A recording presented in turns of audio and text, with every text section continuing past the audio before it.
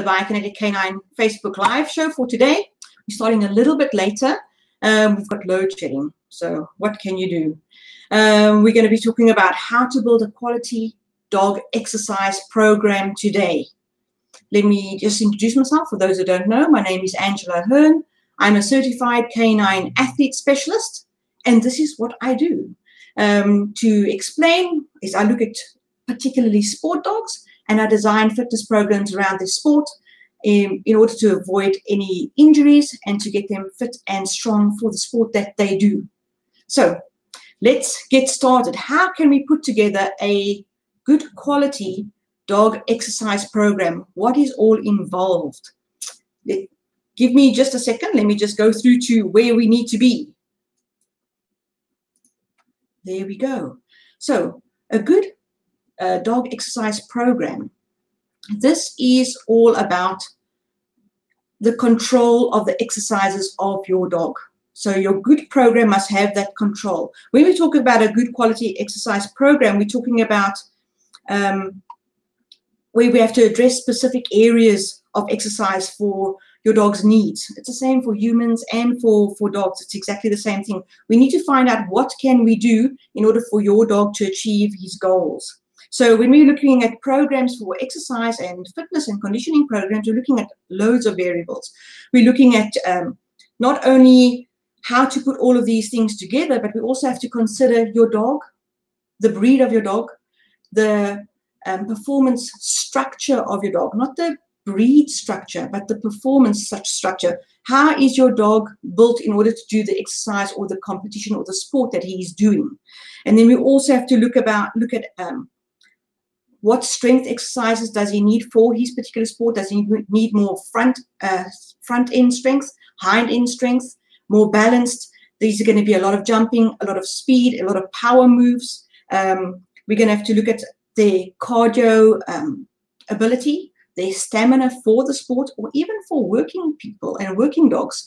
We have to look at the stamina to do, say, for example, search and rescue. Some of these dogs need to be able to track for quite some time. They're going to work through lots of debris, etc. So you have to look at their cardio, not only just their cardio for that job at hand, but their stamina to push through. I know the hunt point retrieve people, their dogs need stamina, especially when they're going towards that end phase and they're in the final few of the dogs that are going to be pushing through. The last bit of that competition is really difficult, and the dog has to be able to push through. We also have to look at the flexibility of the dogs and also their balance. How can they recover when they're not a little bit off kilter? So for your IGP dogs, if they are attacking a helper or the assailant and the grass is a bit slippery, how can they readjust in their balance? Similarly, your agility dogs, if there's dew on the grass and they've got to make tight corners and they've got to land, what is their ability to recover from, in the flexibility in their body, to recover from being off kilter and off balance? So all of these things go into a fitness program, and then we also need to monitor how we progress through a fitness program. You don't just go from one week to the next and make it a little bit more difficult by increasing speed and increasing intensity. You do things there's the overload principle. So you do things a little bit at a time, one section at a time, so that the body can adjust to the new extra requirements placed on it. But it can adjust safely. So all of those things go into your fitness program, and you're controlling all of those variables, but not just the variables. You're also controlling your dog's movements in the exercises. So when it comes to your sport dogs, they've got a lot of drive. So that means they've got full of energy. Everything gets done fast. Everything gets done with speed, especially for their competition. The dogs need to look flash. That's what the people are looking at. If the dogs are not going at full speed, it's like, you want the dog to look flash. You want them to turn quickly and sit when you ask them to sit, and stand and run and jump. Everything gets done quickly. But when it comes to building your exercise program, it's about how you control all of those various exercises in order for the technique to be accurate, so that the muscle memory is there when the dog needs it at speed.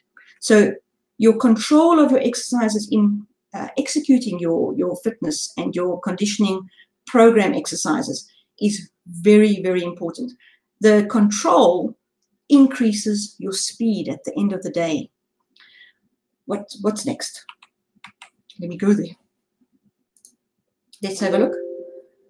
So we're going to look at never be boring. If you think about exercises, even for humans, we're going to go to the gym today and we're going to be doing, let's take, for example, arms. You're going to do 3 sets of 12 at 6 kilograms. You can't do that with a dog and just tell him to do sits and stands 5 times. And a dog doesn't understand that this is an exercise routine. So you have to incorporate some fun into their routines. Mix it up a little bit. So one day we're going to do front end awareness. The next day we're going to do back end strength exercises. And you're going to be doing different exercises on different days. So after a week of your program, not that you're training every day, mind you, after a week of your program, your dog has been doing different things, and it's got to be fun. Even if we got to be slowing it down, even if we're building tension in the dog so that they do the exercises just a little bit slower so that it's more accurate. Never, ever be boring.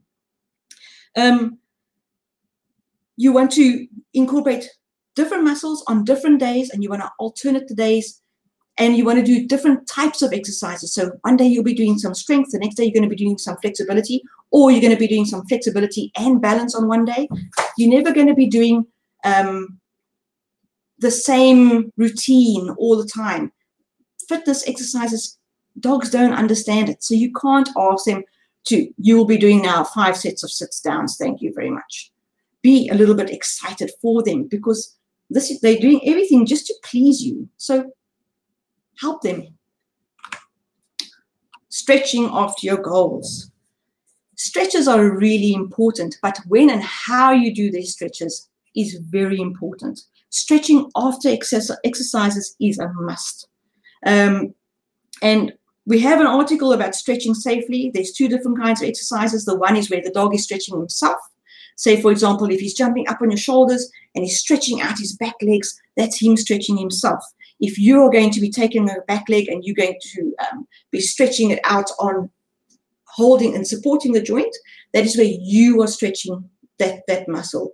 Please don't do those stretches where you are stretching the muscle before an exercise. Always do those type of stretches called passive stretches, but do them after exercises. That's really important. So you warm up and you're stretching before exercise, very important. But then it is the dog's own stretching ability. He's going to stretch himself, not you are not going to stretch him. So stretches after exercise and after any fitness program for the day, it improves the circulation and it ensures that the oxygen gets to the right parts of the muscle and throughout the body. You want to have that, you want to maintain that muscle resilience and flexibility in the muscles. So stretching after your goals, always important. What else with the tools? Everybody's on about fitness tools, and you get all of these peanuts, paw pods, the fit bone, and the balance cushion. You get loads of equipment, and you can use them, but they're not essential to a good fitness and conditioning program, especially if you're starting out and your dog is not super advanced. If a dog is going on to a peanut, please, if you see those videos on YouTube and Facebook, those dogs are at an advanced stage already. So your tools, they're there to help and enhance your fitness program, and they're there to assist the dog in consistency and maintaining of a particular form, or going to the next level after they are solid and stable on the ground. Your first focus would be on the safety of the dog. So always ensure that whatever tools you're using, that their feet are going to be safe and secure. So even if you're on a peanut, it's not slippery, there's no moisture on the peanut. Their feet must be secure so that they've got good grip and good stability on whatever tool they're using. Even in the picture you can see here, this dog is on a log, and you can use what is ever in your surrounds as a tool. That is the whole point. You want to make sure that you achieve the best movement that you can with whatever tool you're using. So your tools must enhance your program, and they must assist the dog. It mustn't be that it is unsafe for the dog to use the tool. Really, really important. Let's see. track and measure your progress. What are we talking about here? If you're going to be doing, especially for your sport dogs, you want to have optimum performance. You want to be able to achieve a performance goal. You want to have some structure and direction in what you're doing. Spontaneity in exercise and fitness exercises is all fine and well. It's loads of fun. You can still have your regular fitness training behavior, spontaneous and exciting, but you want to also track and measure to see exactly how you're progressing, where your dog is a little bit behind, where can you make things better for your dog. This is what we do. So you'll see here on the slide that we have an app that you guys would be using. And here we give you the exercises and you can monitor. We tell you exactly what to do. You tell us if it's been difficult, how you progressed. And if you are coming from a physio or a rehab, all of these reports we send on to them and say exactly how the dog is doing, where the dog is doing well, where the dog is struggling, etc. But you want to be able to track and measure your goals and your achievements with your dog.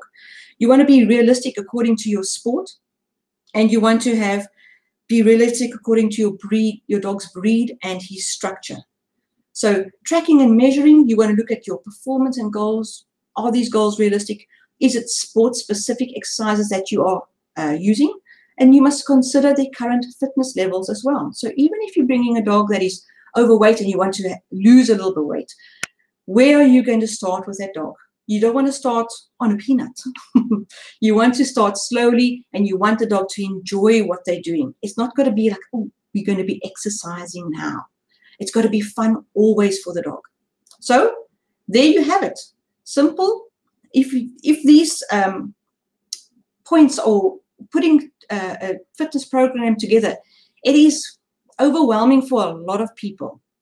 If you have got to consider like all the exercises for your sport, you don't want to have something that contradicts your sport, where the dog is now going to be performing less in the area that you're requiring him to be. You want to have all his